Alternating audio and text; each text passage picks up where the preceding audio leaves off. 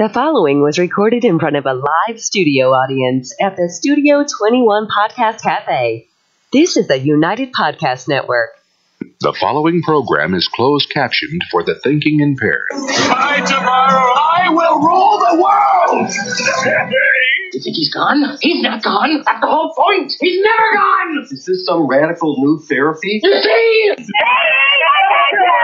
Well, I must have not been paying attention when you were... All right, what happened? You can let that run a little bit longer next time. Hey, what happened, huh? Who? What? We're here. All right, we're here. Tom Duggan here on the Paying Attention television podcast, radio podcast. We're going out on iTunes. We're on YouTube. We're on all kinds of places. So you want to go to the Paying Attention podcast page and you want to subscribe to that. And you want to go to my YouTube page. And which camera do I look into, by the way? I don't even know anymore. I just randomly look out. Oh, the one straight ahead. All right, thank you, Stu. Stu, our fine producer here on the Paying Attention television podcast. We have all kinds of stuff to get to today. I know I was in the middle of saying something, but I've got ADHD, so I forgot what I was saying. We have Fred and Meredith here to do news. We've got Lion Dave O'Brien from the Lawrence Lions Club to chat with us about some stuff. We've got Ira and Kiana with their IQ segment. They're going to be talking about... I'm actually glad that they're here to talk about this, because when I saw it, I was like, well, they're going to talk about these Tide Pods. I have no idea what that is. But I've been seeing all these memes on Facebook about Tide Pods and people joking about Tide Pods and eating Tide Pods. I have no idea what any of that means. I was going to explain it all to us with Kiana. But before we get to that, I want to thank our sponsor, Twin Lights Security. Mike Thibodeau and Patrick at Twin Lights Security provide my security when I'm out driving around in Lawrence getting shot at.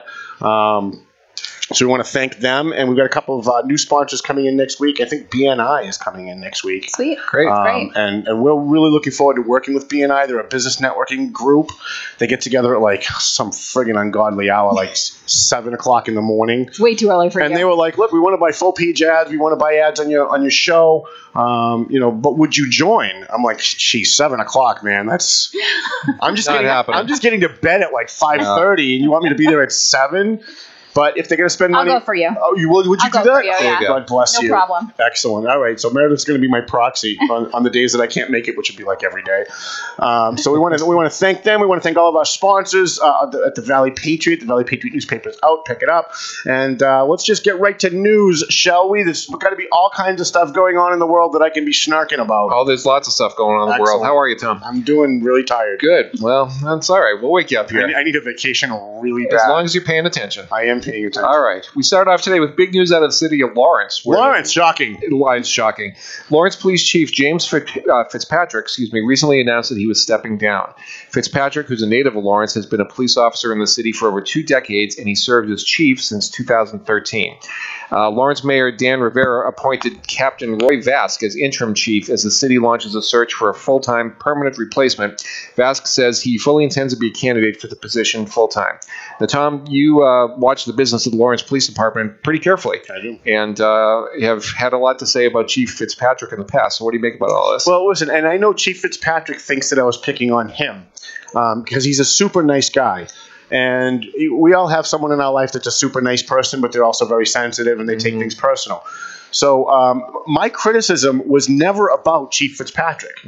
My criticism was always about the fact that the mayor had tied his hands and doesn't let him do his job. Right. And the only criticism I ever had of the chief was that he didn't stand up to the mayor and defend his guys. Now, when we had that beheading last year, there was some idiot reporter from Boston asked the mayor during a press conference that the family members of the kid that was beheaded were complaining about the way they'd handled the investigation. Right.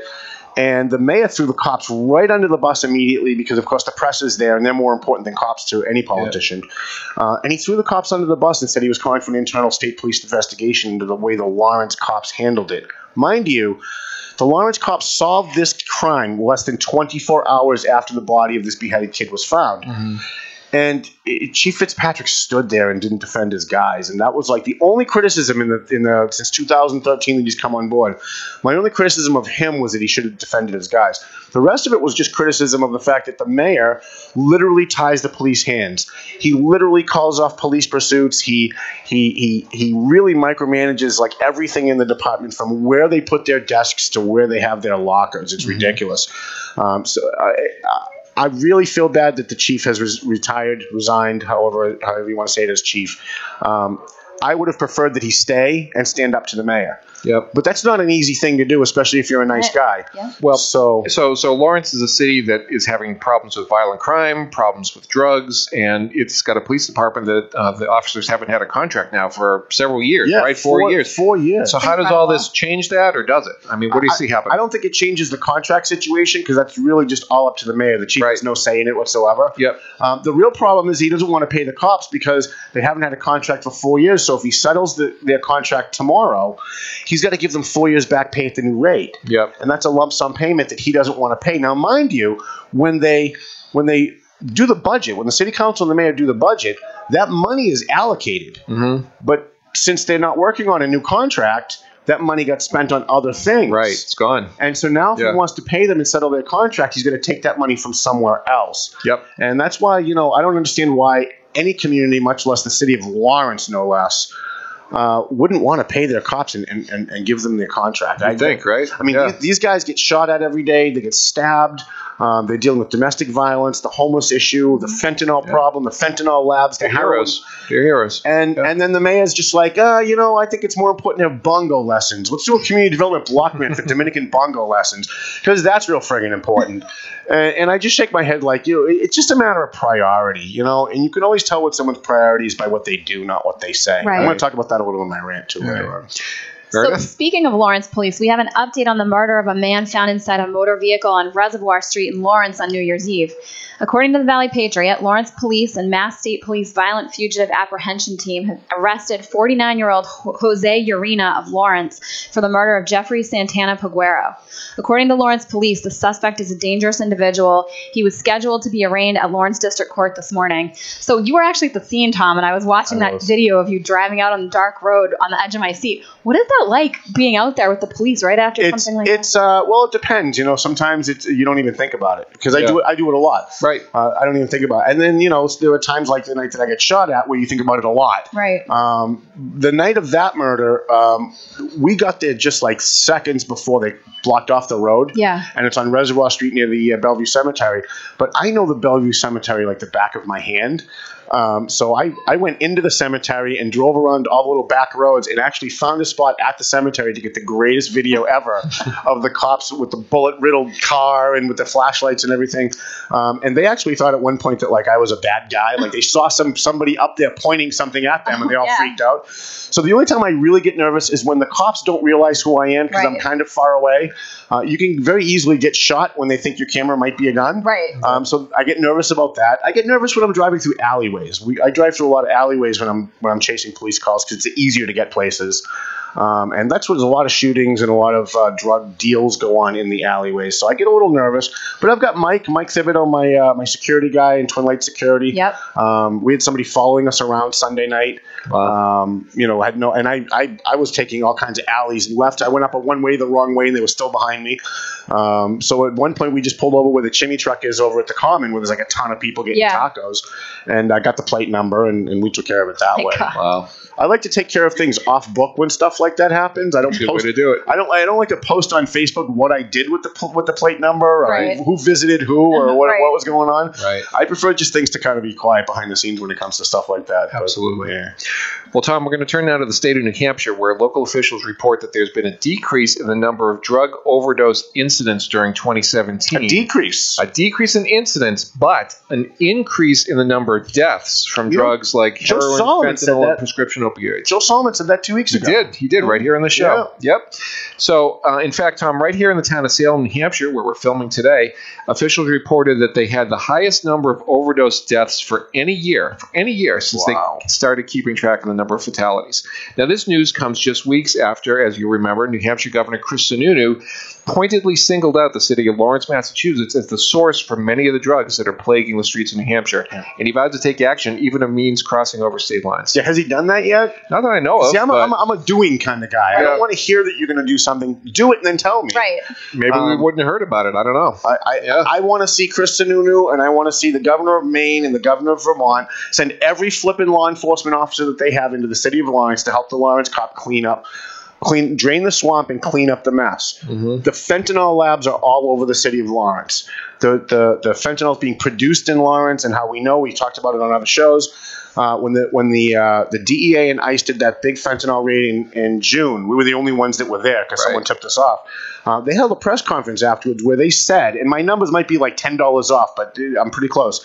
It's like $400 to $450 for a finger of heroin in Lawrence. You buy it in Lawrence for $450 or $400. You go up to Manchester, New Hampshire, it's $800. Wow. You go up to Algonquin, Maine, it's $1,200. Wow. So we know through capitalism that things are cheaper where they are more plentiful. Right. And so we know just from those numbers that the fentanyl labs are in Lawrence. We know that the drugs are being packaged and distributed out of the city of Lawrence. For officials to deny that and to pretend that, oh, you're picking on us because we have brown skin, really betrays the people of Lawrence, who are the good people of Lawrence, who have to deal with this shit every single day. Mm-hmm. The shootings in their neighborhood, afraid to let their kids go to the park because of needles. Those are the people being betrayed when people like Dan Rivera and city councilors cry and whine about people pointing out the problem. Right. Okay. The city of Boston got some good news today when online retail giant Amazon announced the city is on its top 20 list of places to locate its second headquarters. Amazon officials announced they received about 200 applications for relocation sites from cities across North America.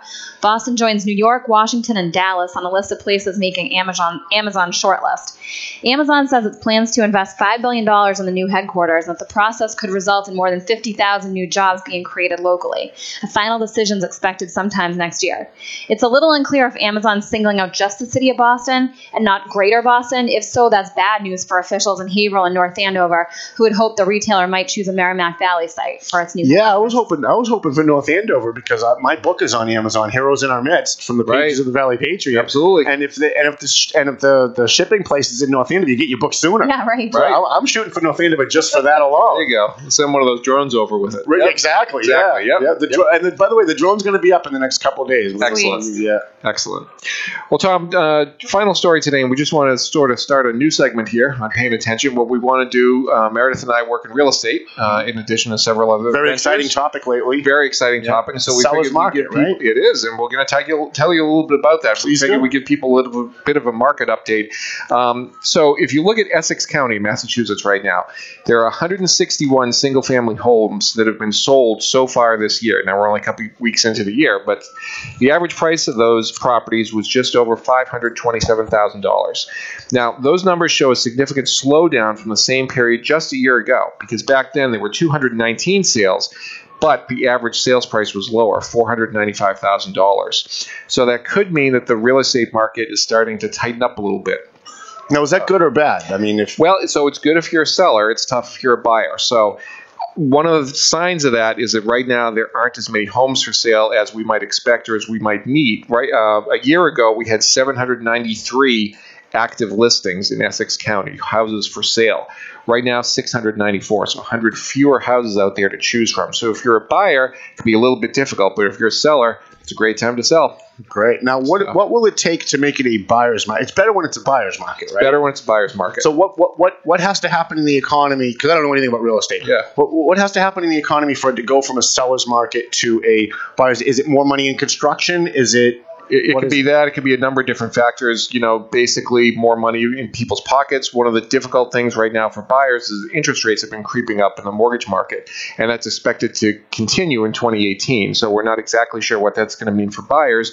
But for buyers, what they really need right now is inventory. They need houses out there to buy because there's not enough to choose from, and you get these buyers competing for the same house all the time, bidding wars and losing out on properties. So what we need is a construction boom, and maybe that's something that our new president can do. Well, that would be great, but it is tough in Massachusetts because there's not that much available land around downtown Boston, that type of thing. So it's difficult. Yeah, but there's plenty of land in like North Andover. A lot of land, lots of land up. And I know that Methuen is so overdeveloped at this point. I mean, they've so overdeveloped that it's actually starting to become like Lawrence. Yeah. especially like in the Arlington neighborhood and the Lawrence borders. North Andover, Methuen is just importing people at this point. Right. So those are interesting numbers, and we're going to try to keep track of those week to week here. And we need some insight. And we need a logo from you guys with your phone number, so we can add it. So we can add it to the rotation below. There you go. Fred and Meredith run Lyric Properties, Lyric Consulting. We're happy to have them on board here with us. Glad to be here to do the news. They also, you guys are now officially my booking agents. That's right. And they're going to. So if you want to book me for you want me to talk to your college class, you want me to do a book signing, you want me to come and talk about police line of duty deaths, voter ID, whatever the topics are that we're experts at the Valley Patriot. Give us a call. Don't call me. Right. Don't call him. Don't call me. Call us. Call Fred and Meredith. We'll find them. If you instant message me, I'll give you their number. We'll find them. You can call them. Yeah. So, well, thanks so much for the news. Sounds You guys have anything else? No, that's it for today. Is there any way we can just have Meredith sit here for the rest of the show? No offense taken. No. So you actually don't mind that I flirt with her at all, do you? Oh, he does mind. I might on her behalf. You had to think about that. You had to look to her to see if it was okay to answer that question. All right, let's take a quick break. When we come back, we got Ira and Kiana are going to talk about Tide Pods, I guess. We have Lion Dave O'Brien from the Lawrence Lions Club, and then I've got all kinds of stuff to get to. We're going to talk about racism. We're going to talk about illegal aliens. We're going to talk about the Lawrence homeless situation. We'll be back after this on Paying Attention.